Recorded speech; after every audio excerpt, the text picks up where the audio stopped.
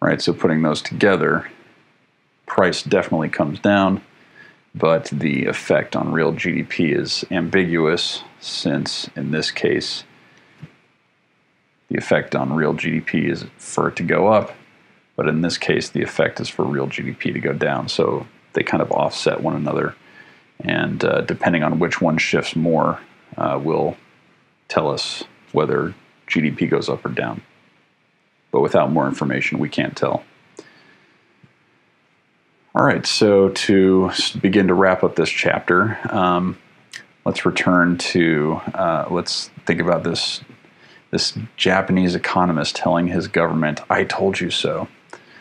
So recently, Japan raised its national consumption tax rate from 5% to 8%. Now, there were two Japanese economists that predicted that the increase in the consumption tax would shift the aggregate demand curve to the left, decreasing aggregate demand along their short-run aggregate supply curve, and that the equilibrium real GDP would drop by nearly 2%. Now, those effects led the Japanese government to postpone a planned additional increase in the consumption tax rate until at least 2017. So this is a bit old, but these economists were right. There was the increase in the tax led to a decrease in GDP, which led the Japanese government to put further increases in the tax on hold because they didn't want to further reduce GDP. All right, now let's return to the issue of minimum wage in Puerto Rico that we looked at the beginning of the chapter. So as we saw, the increase in the federal minimum wage for the U.S.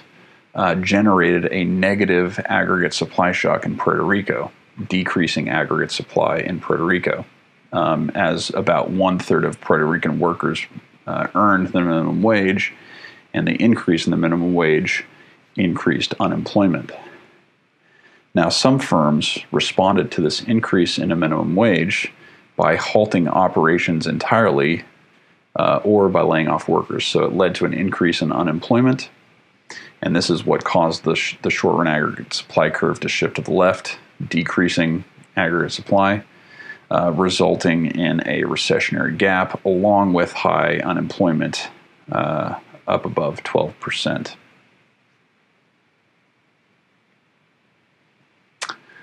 All right, so that was chapter 11.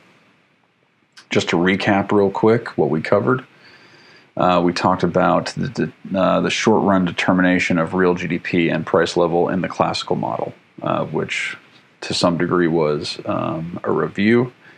We learned some more details there, but we had looked at it in a previous chapter. We saw that short-run aggregate supply was vertical at full employment real GDP, and that even in the short run, real GDP cannot increase in the absence of changes in factors of production that cause longer-term economic growth. The only thing that changes is the price level, and movements in equilibrium price level are entirely generated by changes in aggregate demand.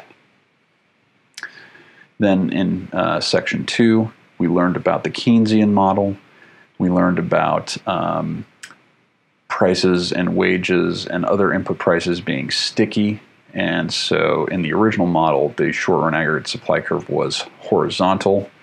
Then we talked about the modern Keynesian model where short-run aggregate supply curve is upward sloping, at least to some degree. And so this upward sloping supply curve is the Keynesian short-run aggregate supply curve. In the third section, we looked at the factors that cause shifts in short-run and long-run aggregate supply curves. Recall that anything that shifts long-run aggregate supply will also shift short-run aggregate supply, but not vice versa. Something that only shifts short-run does not shift long-run. And usually the things that shift short-run only are temporary shocks, kind of like what we're probably experiencing right now with the pandemic. Then in the fourth section, we looked at the effects of aggregate demand and aggregate supply shocks on equilibrium real GDP in the short run. And we saw that a shock that causes aggregate demand to shift to the left and decrease will cause real GDP to go down, causing a recessionary gap. Whereas a shock that shifts aggregate demand to the right, increasing, causes an inflationary gap. Prices go up and real GDP goes up above its full employment level. And then we wrapped up the chapter by talking about the causes of short-run variations in inflation rates. So we talked about when aggregate demand increases, it leads to demand pull inflation. And when short-run aggregate supply goes down, that leads to cost push inflation. All right, so I hope you enjoyed this chapter. What I'd like you to do for your discussion post is, talk about whether or not you think, whether or not you've seen evidence for the price level adjusting, or whether you think that there's evidence that suggests that prices are sticky, right? Within the context of today, what we're experiencing today with the pandemic, okay? Good luck on your second exam on Thursday, April 23rd, due by 11:59 p.m. Be sure to try to do the practice exam a couple times before you attempt the real thing. And don't worry, you don't have a lecture video for Thursday. You just have to worry about the exam.